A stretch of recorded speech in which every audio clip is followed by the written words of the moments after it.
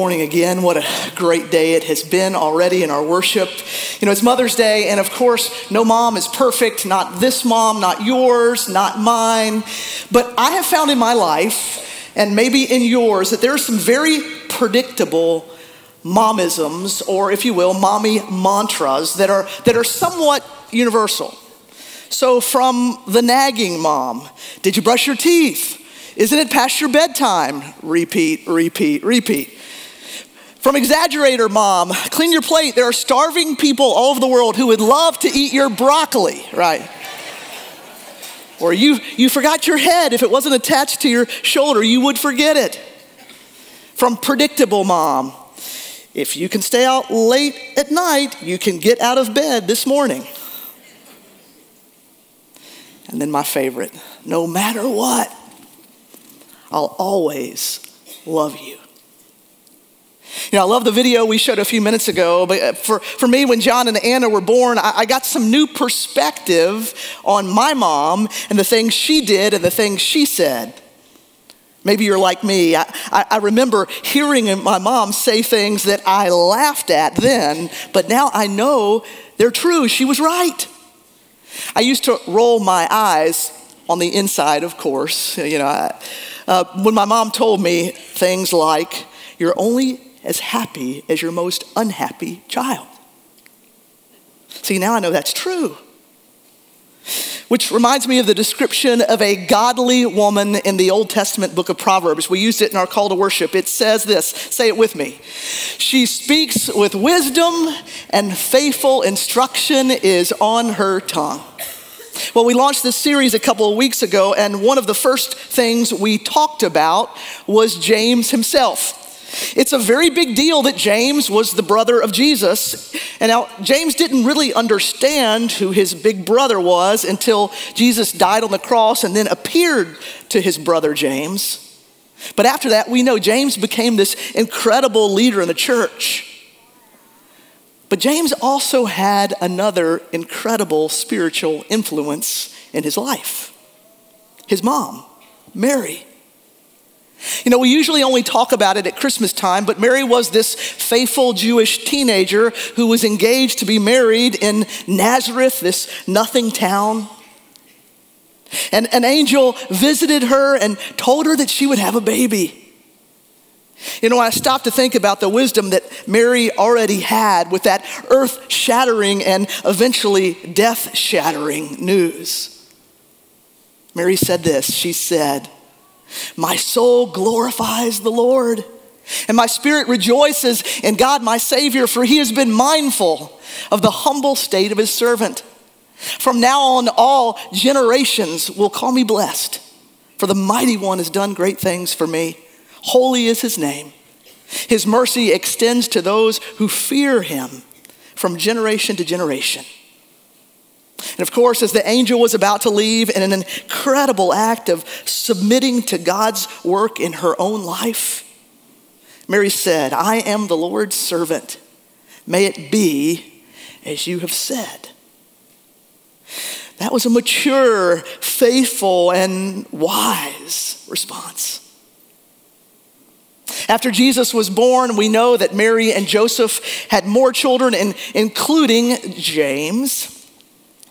And as I read these words about wisdom today, I can't help but think that God used Mary to help James understand many of the things he wrote about, but especially wisdom.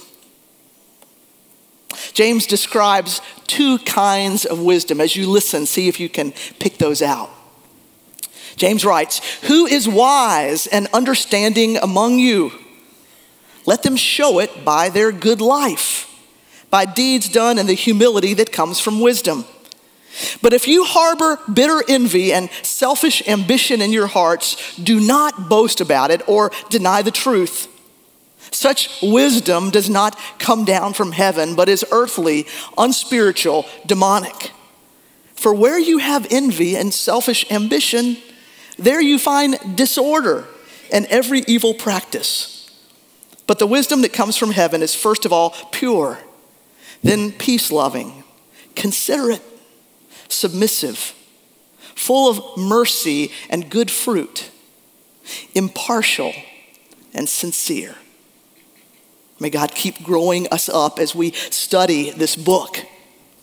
See, next week we're going to hear James distinguish between faith and works, and he's going to tell us that you need both in your life. But here, James draws a deep dividing line between godly wisdom and earthly wisdom. And the kind of wisdom that James wants for you will make you an entirely different person than if you have the other kind of wisdom. James starts off describing godly wisdom, and he gives the key by linking wisdom and understanding. He says, who is wise and understanding. James knows that wisdom starts from understanding. Now, we've heard that before. From the book of Proverbs, read this one with me. The beginning of wisdom is the fear of the Lord. We know this. If we read the scriptures, you can't be wise until you have a right understanding of God. We also know that fearing the Lord is not being afraid that he will zap you. That's not it. It is putting Jesus in his right place. Knowing that he is the one who made all things. Knowing that he is the one who rules the universe and deserves to be in charge of your life. Knowing that he loves you so much that he gave his life to you. Now, many of you have seen this illustration before, but I think it's an important one. This chair represents your life. And the one who sits on the throne of your life rules your life. Here's a diagram that may help you understand what I'm trying to say. If you are wise, Jesus sits on the throne of your life. Jesus is your leader. Jesus is your forgiver. You look to Jesus. See, where you are is that little person not on the throne, looking up to the throne. And Jesus himself is on the throne of your life. You submit to him. He is, as we say when we profess our faith, he is our Lord and our Savior. See, when you understand that, you have wisdom. James says, and if that's true, if you do have wisdom, then Jesus is also going to direct your actions. Your life is going to increasingly reflect him. You're going to grow in your wisdom. Then James describes the other kind of wisdom. Now you can see that phrase in orange there. It actually shows up twice. Let's say it, just say it, that phrase with me. Envy and selfish ambition. James says, if you harbor envy and selfish ambition, if you have a Bible at home, always circle repetitive things. You're going to learn a lot if you see where the writers are repeating. If you have envy and selfish ambition, you have a different kind of wisdom, and it's not good. This kind of wisdom comes from a totally different understanding. See, understanding and wisdom are linked. And this understanding has been around since creation. From the very beginning, God made people in his own image. He made us to be connected to him and with him for forever. But from the very beginning, people wanted to be God rather than be connected to God. In Genesis, God had created this world where Adam and Eve were connected to God. And God gave them a place to rule, good work to do. He gave them each other to live with, but that wasn't enough. Only one tree was off limits for their good. But the serpent came and twisted God's plan and told Adam and Eve, if you eat it, this is what he said. He said, you will not certainly die. For God knows that when you eat from it, your eyes will be opened, and you will be like God, knowing good and evil. And so they ate. Now make the connection with me. They had envy of God. They had envy of power. They had selfish ambition to be equal to God, so they could be the one in charge. This is the understanding that James says leads to earthly wisdom. So back to the chair. At the heart of this wisdom is an understanding that yourself is on the throne of your life. And that Jesus, represented by the cross, is outside of your life. He doesn't really matter. And he certainly doesn't rule your relationships or your priorities or any part of your life. Well, see, these two kinds of wisdom, two really ways of life, couldn't be more different. And because they're different, they produce two very different paths. I don't know how many of you have been to the movies lately. I can't wait to do that tonight. For Mother's Day, John and Mark are taking me out to lunch and then finally to see the Avengers Endgame. And I mean, I've had to stay off Twitter all week because they lifted the spoiler ban, which is terrible. And John actually texted me this week and said, hey, don't watch the new Spider-Man trailer because it's going to ruin the movie for you. And if you know what happened and we shake hands afterwards, if you tell me, it's going to be bad news for you. Don't tell me. Now, but I guarantee after we get to the movie and after we get our IMAX tickets, we wanted to see this big, Mark will buy us a large drink at one extra large price. Y'all know the story.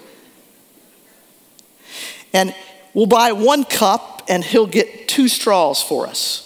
A little Presbyterian, I know, right?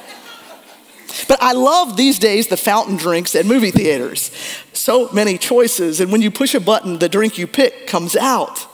Here's one of the I don't know if you've seen these machines. Right? You can get orange Sprite, or cherry Coke, or vanilla Diet Coke. You know, it doesn't take long to figure out how to push the right button to get the drink that you actually want. You don't get cherry Coke when you push orange Sprite. You don't get blue Powerade when you push the red Fanta button. If you have godly wisdom in you, certain things are going to come out of your life. And James says they're predictable. You understand life. You understand the world from God's perspective. And you begin to connect the dots. And it turns into this new way of life. See, if you have godly wisdom, wisdom leads to understanding, and the understanding leads to demonstration of a good life. Tim Keller expounds on the way this wisdom changes your perspective. This is what he writes. He says, spiritual wisdom comes whooshing through your life using a very, very important little tool, if then. Do you know what if then means?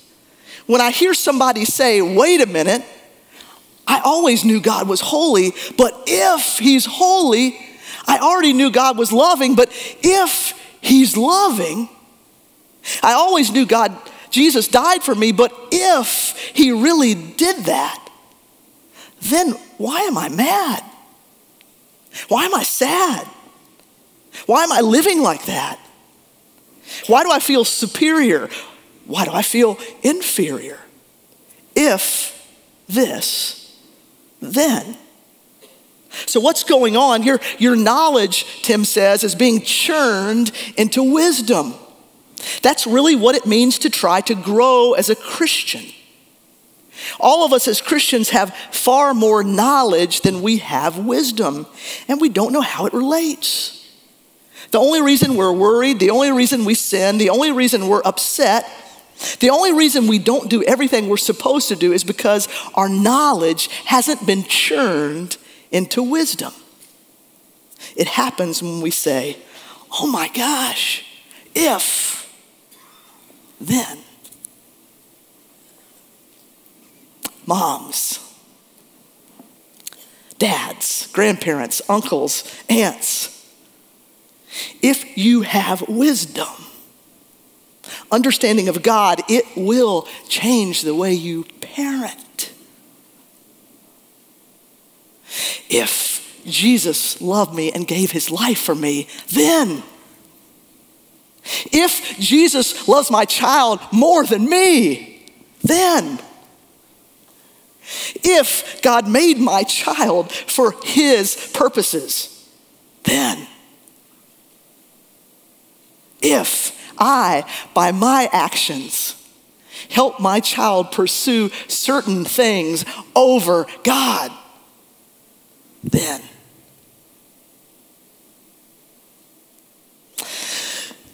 Godly wisdom and earthly wisdom will both bear fruit. Both wisdoms turn into actions and lifestyles and decisions. And James tells us what happens with each. He says, earthly wisdom leads to disorder and evil practices. I mean, hear that. It's pretty strong. James doesn't mess around. If you have the wrong kind of wisdom shaping your life will be out of control. And you will never, ever live the life that God has for you. But if you have godly wisdom, that will turn into actions and lifestyles and decisions that are good. And good not just for you. Good for your home. Good for your kids. Good for your neighbors. Good for our city. Now, speaking of our city, we're making some adjustments. I hope you already have this to Serve Day. We've expanded it to Serve Week, and it's very, very intentional. Because we want you to use your own serve muscles right where you are every day. So every day we're giving you a different idea where you can put your faith, your godly wisdom into action. And then we'll all join together to serve on Saturday as a sign that we are together and want the city to know the love of Jesus. Imagine, though, all week, 1,800 of us shining the love of Jesus into our community. You think people would notice? I mean, it's the very best strategy to invite people to know Jesus. Can't wait to see all the ways that you'll serve this week. We're inviting you to let us know your stories, and we've got some cards that we'd love for you to take when you do your act to give that card to the person you're doing that, or leave that card if you do a note. But what we're praying, what we're hoping is that people will see through us and they'll see Jesus. See, if you and I have been shaped by godly wisdom, good deeds naturally pour out of us. Now, we'll talk more about this next week, because good deeds, you can't earn your way to Jesus. So the Boy Scout thing, getting better and better, doing that doesn't get you there. But good deeds should flow out of your life. They're fruit of wisdom. See, wisdom is shown not by words, but by our actions. And we're going to see the entire book of James over the next few weeks is all about godly wisdom shaping every part of your life. As Mark talked about last week, godly wisdom changes the way you talk. Godly wisdom changes the way you treat people. It changes your priorities. And it will certainly change you, moms, as a mother. Now, moms, you're going to probably get a gift today of some kind for Mother's Day. I hope you are, guys. Get busy. But you can also give one. See, the best gift you could give your children is to share your godly wisdom. And that starts with understanding who belongs in the chair of your life, in the center of your life, on the throne of your life. And here's some takeaways beyond that. 3 things I'd love you to take away and do, moms, dads, uncles, sisters, all of you, as it comes to relating to our kids. First, ask. Ask God for more godly wisdom. I mean, we've already heard that in the first chapter, James says, if you lack wisdom, go ahead and ask. Because God wants to give it to you. He's not withholding. He wants you to have it. And he wants it to make you more and more like Jesus. He wants it to make you more and more wise. Second one, teach. There are 2 parts of teaching. Sometimes, moms, it's easy to teach with our words and a lot more harder to teach with our actions. Do both.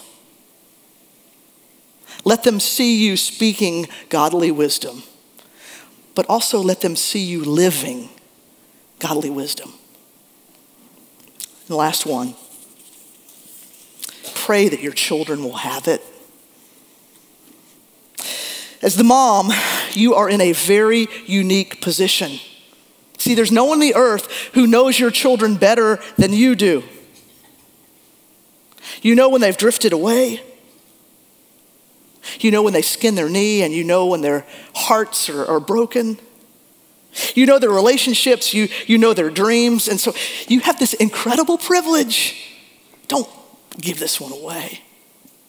You've got this privilege to pray that they would put Jesus on the throne of their life, and that Jesus would give them wisdom, and that wisdom would shape the decisions they make.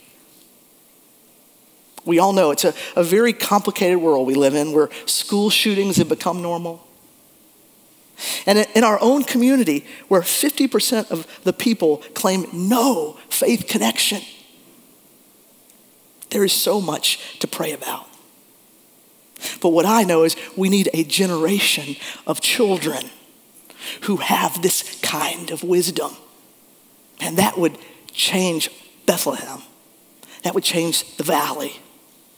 And that, my friends, would change the world. Ask, teach, pray. May it be so. Let's pray together. God, we need godly wisdom that starts with this understanding of who you are and who we are because of your love for us. And only you can give it to us. We want this wisdom. We want to be wise women. We want to be wise men, so that we can live our lives on display to show the world your love and your grace. God, I pray if there are any here who've never put Jesus on the throne of their life, I'm praying that by your Spirit that they would say yes, and they would invite you, Jesus, to be the center of their life. Do your work in each of us, we pray. In the name of Jesus, amen.